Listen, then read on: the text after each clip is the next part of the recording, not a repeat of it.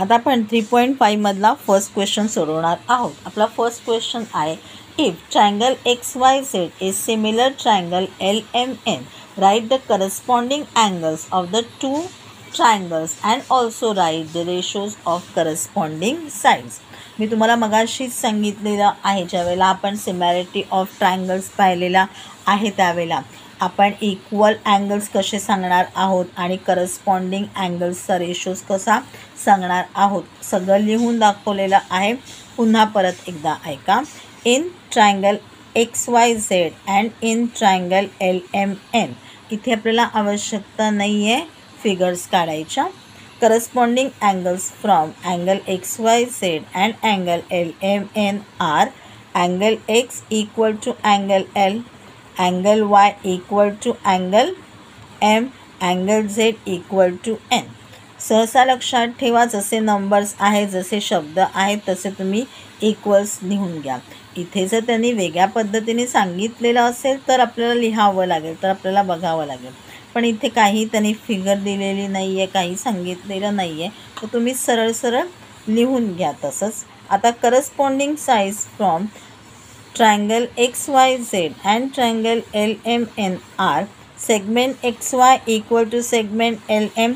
आता दोन दोन वर्ड्स घ्यायचे आहे, तसे घेत जा. XY LM segment YZ MN, जसे शब्द आहेत तसे तसे पुढे घेत जा. Segment XZ equal to segment LN. आता लिहा ratios of corresponding sides. XY upon LM equal to YZ upon MN equal to XZ upon LN. आपल्याला हे वाक्यांमध्येच लिहायचं आहे. मार्क आहे 2. म्हणजे आपण ज्या वेळेला इक्वल अँगल्स लिहिणार आहोत त्यावेळेला आपल्याला 1 मार्क मिळणार आहे. आपण ज्या वेळेला रेशोज ऑफ करस्पॉन्डिंग साइड्स लिहिणार आहोत तेव्हा आपल्याला 1 मार्क मिळणार आहे.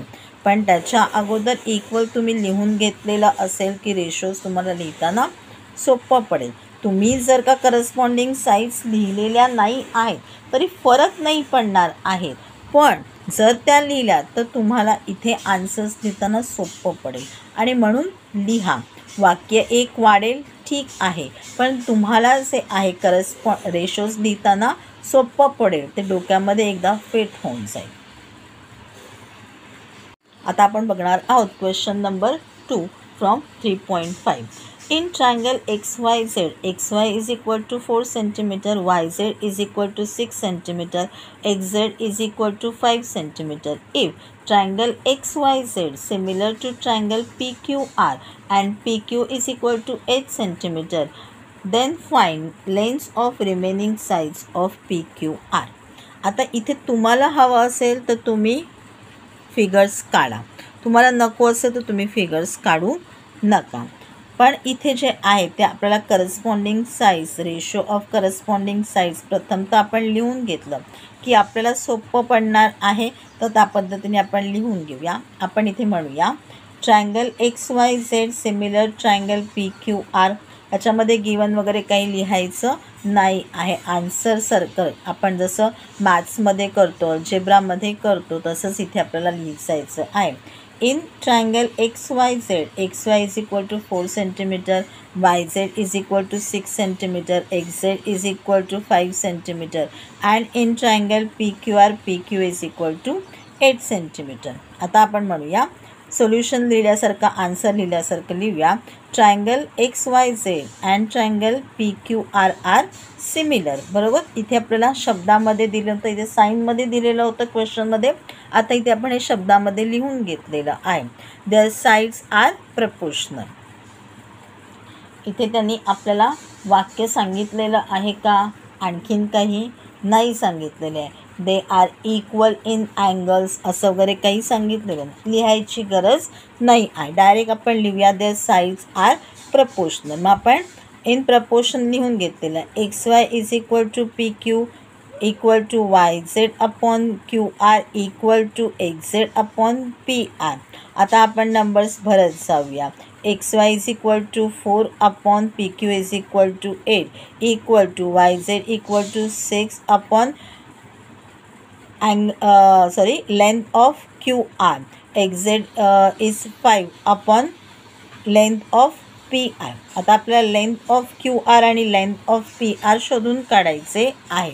मग आपल्याला इथे प्रपोर्शन 4/8चं मिळणार आहे आणि मग त्या आधारे आपण 1 बाय 1 क्वेश्चनचा आन्सर शोधणार आहोत. मग आपण पहिला घेऊया 4/8 equal to 6/QR. Cross multiplication करूया. 4 into length of Q R is equal to 6 into 8. आता इथे काय झालेलं आहे, मी सोपं पडावं म्हणून length Q R equal to 6/8 6 into 8/4 करून घेतलेलं आहे. मग इथे मी काय करते, 4 1 जा 4, 4 2 जा 8, 6 2 जा 12. आता सहसा इथल्या इथे आन्सर्स लिहून काढायची प्रॅक्टिस करा, म्हणजे तुम्हाला 10वीमध्ये जे आहे त्यासाठी वेळ फुकट घालवणा लागणार नाही आहे. Therefore length Q R is equal to 12 centimetre. त्यांनी आपल्याला सेंटीमीटरमध्येच आन्सर दिलेलं आहे. आता इथे लिहिताना सेंटीमीटरच लिहायचं आहे. सेंटीमीटर लिहिलं नाही, अर्धा मार्क आपला कट होईल. हा क्वेश्चन तुमचा 2 मार्कांचा आहे. आता आपण जे आहे सिमिलरली आता पुन्हा परत प्रोपोर्शन कसं घ्यायचं आहे, 4/8 equal to 5 length of P R. आता लिहून घेतलेलं आहे आपण क्रॉस मल्टिप्लिकेशन करून. 4 into length of P R equal to 5 into 8.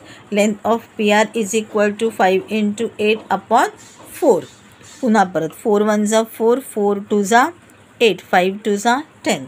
Therefore length of P R is equal to 10 centimetre.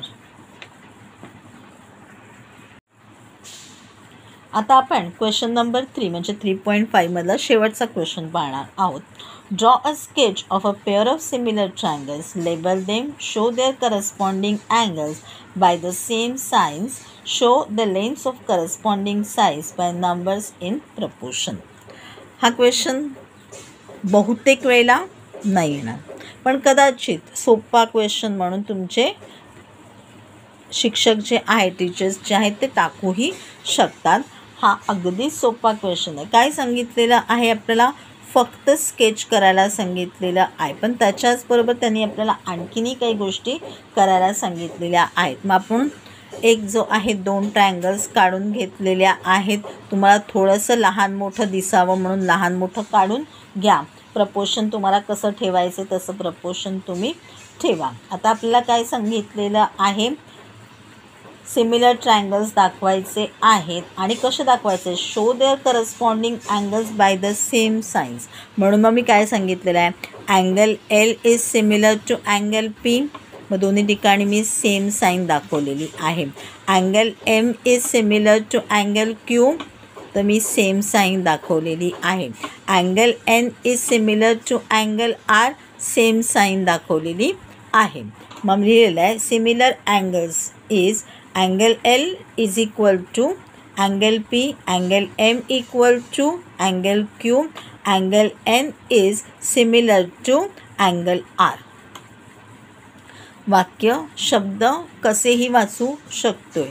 साईनचे अर्थ वेगवेगळे आहेत, तर तसे मी वाचून दाखवलेले आहेत तुम्हाला. आता लिहूया सिमिलर और करस्पॉन्डिंग साइज. मग आपण लिहिलेलं आहे M N equal to Q R, M N equal to Q R, L N equal to P R, L M equal to P Q. Corresponding size with their proportion. तुम्हाला हवं असेल तर तुम्ही numbers टाकून लिहू शकता. तुम्हाला नको असेल तर तुम्ही नुसतं लिहा तरी पण चालणार आहे, कारण नंबर्स इन प्रपोर्शन सांगितलेलं आहे. तरी आपण हे जरी लिहिलं तरी आपलं हे उत्तर बरोबर आहे. मी तुम्हाला समजावं हे कशा प्रकारे आणखीन दाखवू शकतो म्हणून हे उत्तर मी तुम्हाला काढून दाखवलेलं आहे. मग आपण लिहिणार आहोत corresponding size with their proportion.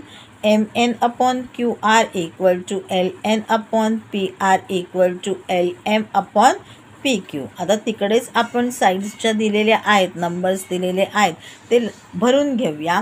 4.8 upon 7.2 equal to 3.2 upon 4.8 equal to 4 upon 6 equal to 2/3.